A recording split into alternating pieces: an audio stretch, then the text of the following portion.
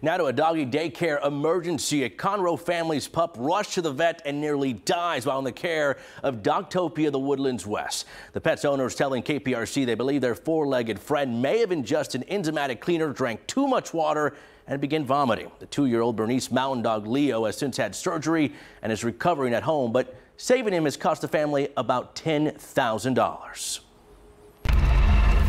I can pretend that this is mistletoe. Leo may just be a dog to some, but to the Malays, he's family. Hey. This normally active 2-year-old Bernese Mountain Dog seen here has looked and felt drastically different this week. Brett Malay believes it's because his pup may have ingested an enzymatic cleaner while in the care of Dogtopia. He was rushed to an emergency vet where it was determined he was suffering from GDV.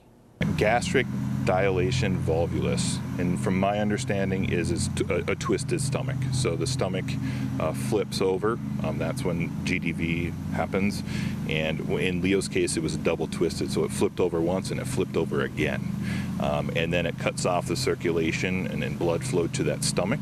Malay and his family were out of town at a funeral but rushed home. The vet said that GDV is caused by the twisting of the stomach is caused by either fluid or food. In this case, it was fluid, and then activity afterwards. Malay showed us the documentation from the vet's office, which indicates Leo was initially brought in because of that cleaner. We reached out to Dogtopia. Here's what they had to say. Leo stayed with us for one night and was only observed drinking water from our water bowls. For cleaning, we use a dilute, non-toxic enzymatic solution that is safe for ingestion, contact, or inhalation across all our centers. Malay tells us that while the cleaner may be safe, it's the water he was allowed to drink after that he believes caused the GDV. The theory is that he could have drank this cleaner and tried to flush it out. We don't know if Dogtopia encouraged him to drink water after they noticed it.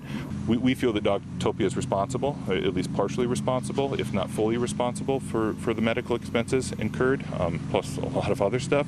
We asked them to, help us with some of that responsibility, financial responsibility. They came to the table with $3,000. In that same statement Dogtopia sent, they said, quote, "We are proud of our team's quick response, which helped ensure a positive outcome for Leo's survival." They went on to say, "We want all pet parents to know that this condition is preventable with a procedure called gastropexy and is recommended for all high-risk breeds." To read the full statement, you can go to our website at click2houston.com.